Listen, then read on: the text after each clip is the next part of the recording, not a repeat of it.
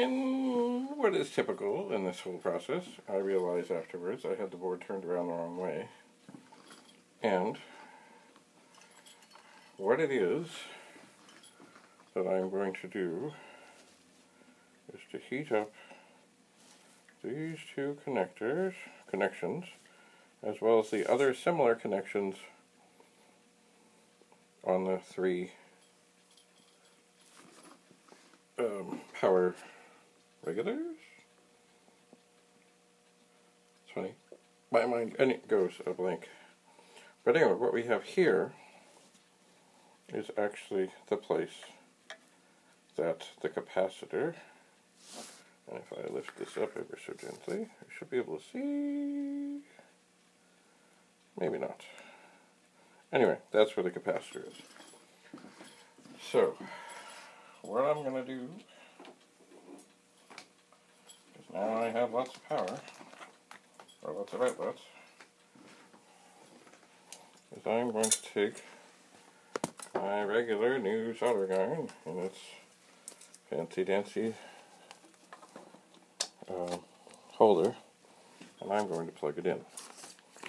Now, I don't see that it has any switch on it, so I'm just assuming it's going to get hot.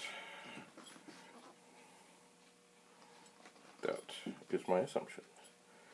And then it is time. Now, I'm going to get out solder, because you never know, it may not be a bad thing to take this kind of slinky solder thing and add a little solder to those connections.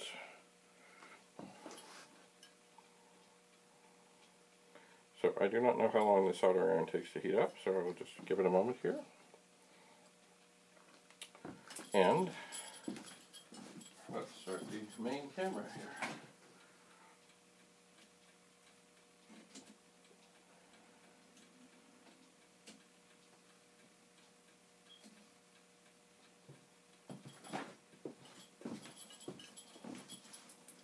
Hello.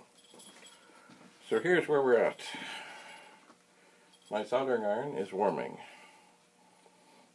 There are 6 connections here I'm interested in. I'm not starting up the solder sucker as of yet. Mostly in a way because I really don't have a place to put it. Or do I? Here it is. Oh, well, I haven't even undone the wire. But I'm letting the soldering iron get hot,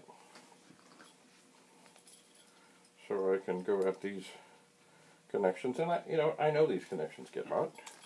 They're supposed to get hot. But overly hot, that is the question. So I do not want to hurt the pool table. I do not want to hurt any cords, cables, anything. So I'm not going to plug this in yet.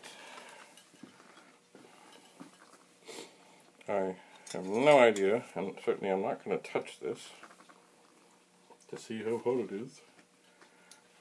So I guess the way to check is to stick it on a connection and see if things happen. And I can smell heat. Oh yeah, solder is flowing. Just a moment. I'm going to put some glasses on.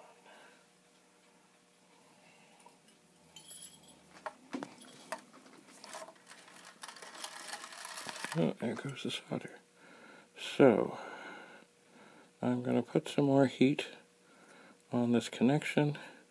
Sure enough, the solder is flowing. Probably for the first time in almost 40 years. And that too is flowing. Now I'm going to go over to the other similar connections. Oh yeah, things are flowing.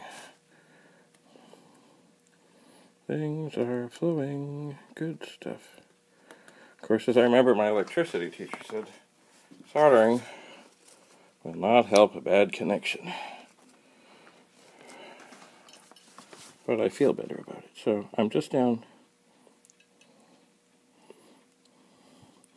Got a couple of the other connections here. And yeah, this is working well. So what I think I might do, excuse me, is take this slinky of solder, stretch it out a bit, and give these connections the opportunity to get some fresh solder in there.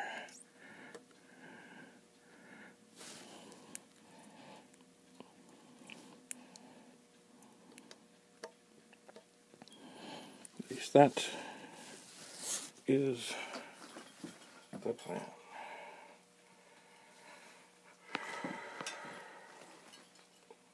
Not a whole bunch.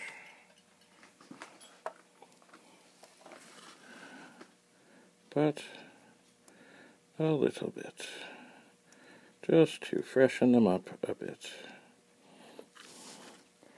Oh yeah, and I can tell now that the iron is nice and hot.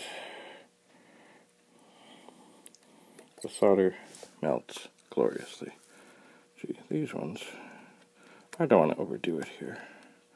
These are the ones in question. Okay, so in here, I believe these two connections right there are the ones that we're going to suck dry. Right now, I'll just heat them up. I'm not going to test again. I'll go through the whole rigmarole of seeing that everything dies as it did. So, I believe we have, if there is a cold solder joint on those connections, we have secured it. I'm just looking around the board to see if there's anything else, and I don't see anything else at this moment that could be helped. So I'm going to unplug this iron, I think.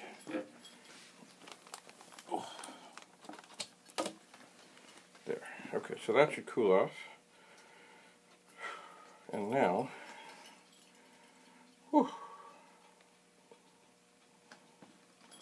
and now perhaps we'll take a break.